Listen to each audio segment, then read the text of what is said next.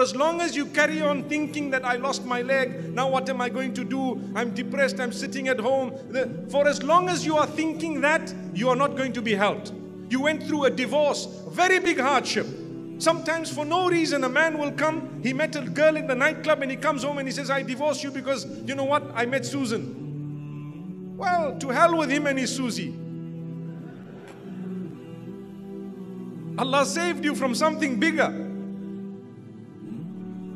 Pick yourself up, stop pitying yourself and stop wanting to harm him. It's over. Allah will deal with him. For as long as you want to pay back and revenge and retaliate, you're harming yourself. You're not going to survive that hardship. It's going to affect you. So to survive that type of a hardship, get on with life. Get up and move. Forget about that. That was a dirty episode.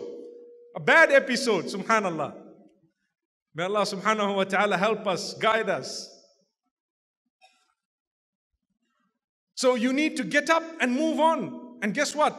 Perhaps Abdullahi will marry you. MashaAllah. And what happened? After that, you think to yourself, oh Allah, I thank you that I went through this divorce. Because had I not gone through the divorce, I wouldn't have married such an honorable man. Flawless. Flawless meaning in the eyes of human beings sometimes. I know of many cases. Today, I spoke to someone. Today. And this person was telling me, Wallahi, my first marriage, before my first marriage, I used to make dua.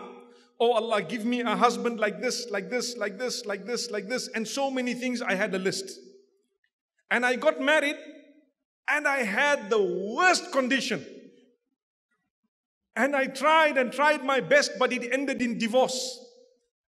And after divorce, I went through hardship because there is stigma of the family and stigma of the others. And the people, because you have a child, they are pulling tug of war and so on. And it is very difficult, so hard. And I kept on making dua to Allah. Oh Allah, I know you have a plan for me. I know there is something.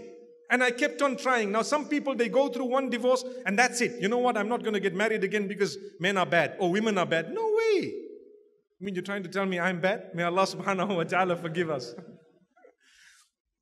They are beautiful people, lovely souls. There are so many.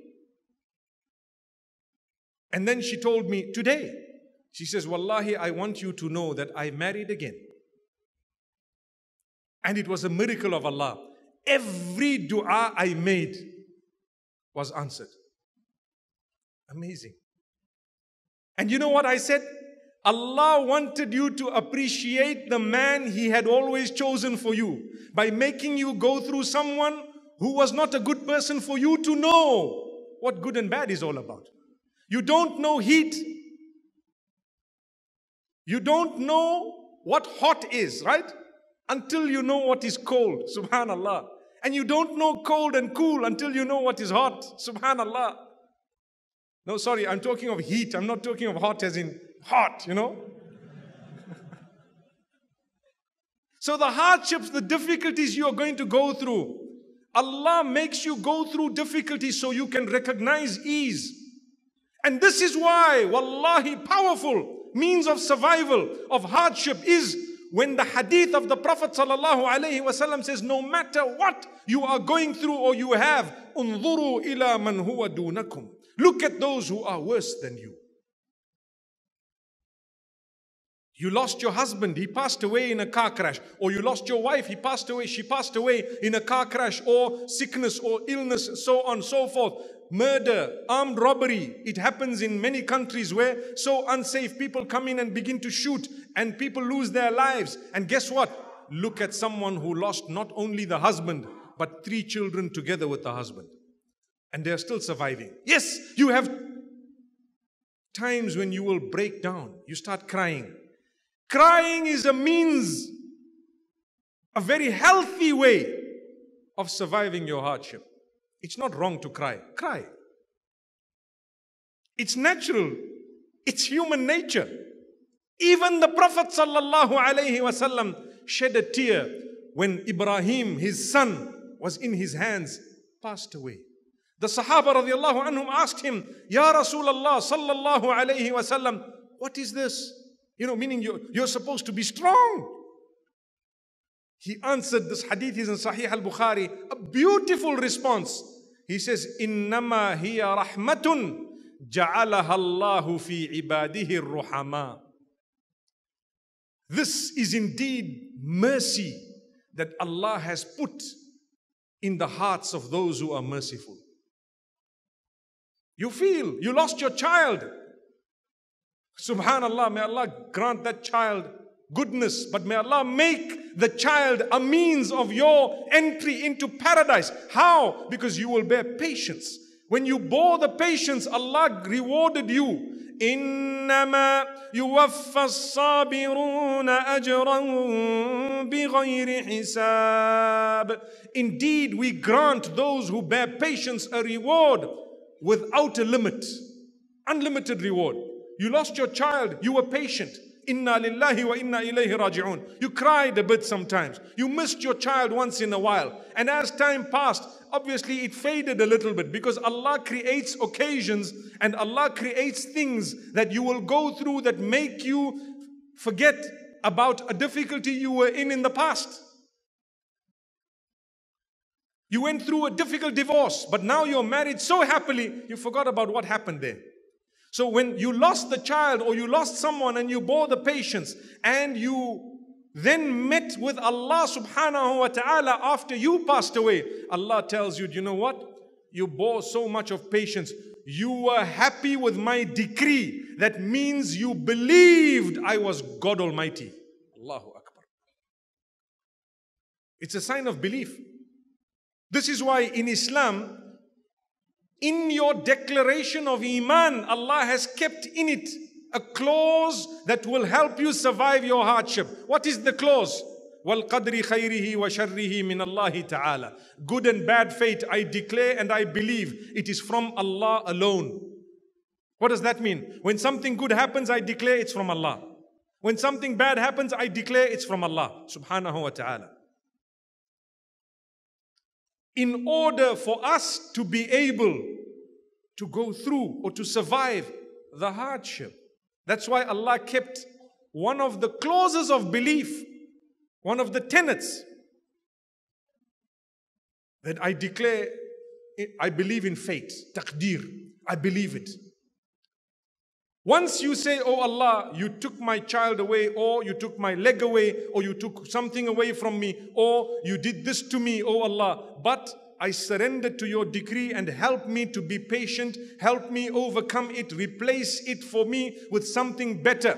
The Prophet ﷺ, when something bad used to happen, he used to say, Inna lillahi wa inna ilayhi raji'un.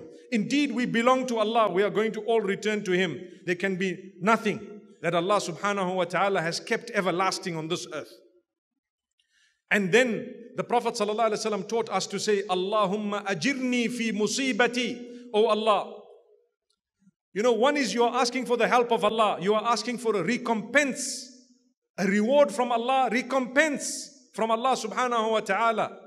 Help to go through the difficulty and the hardship. Oh Allah, grant me that. And وَخْلُفْ لِي خَيْرًا مِنْهِ أو minha. Oh Allah, grant me in return something better than what you took away. Something better than what you took away. These are supplications. There are so many supplications that will help you survive your hardship. Many supplications. Learn them. And go and see the stories of others. I mentioned moments ago, look at those who are worse than you. Take a look at people who were born in refugee camps. Today they are 11 years old, 12 years old. Take a look at those whose weddings happened in refugee camps. Take a look at those, subhanallah, who gave birth while they were fleeing bombing and so many other things. We have tasted zero compared to them. They are going through hardship. May Allah make it easy for them. And that brings me to another point. To survive your hardship, pray for others who are going through hardship. Feel for others and it will help you.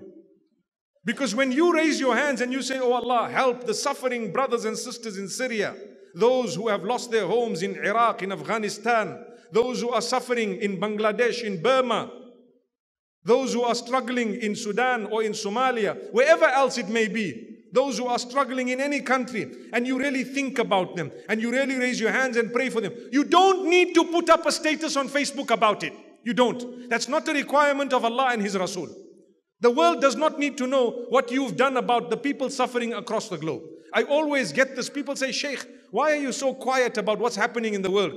Show me a verse of the Quran that tells me that I need to put up a status on Facebook.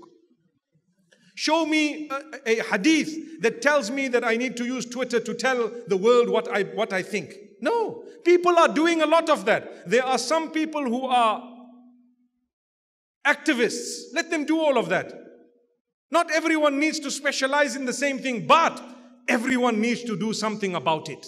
You have to. What I did, you don't need to know. In fact, I should hide it from you. That's the sunnah. And I may not be able to do what you've done, but guess what? I may have just done something you cannot do. Subhanallah. In fact, sometimes it becomes more of a hardship. Now I'm not talking of a global level, I'm talking of personal hardship. It becomes more of a hardship when you advertise what you're going through. Hey, I have a toothache, and you put it on Facebook, and you take a picture of your tooth, and you put it on Instagram. I have a toothache, can you see? What's going on? That's not going to help you go through hardship, wallahi. It will create a greater headache. You only had a toothache, now you have a headache. Because your husband saw someone commenting, nice teeth.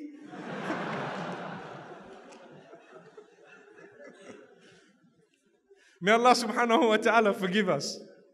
So you need to think of Allah subhanahu wa ta'ala's way. I said learn the supplications. Look at those who are struggling more. When you make dua for them, the angels actually make dua for you.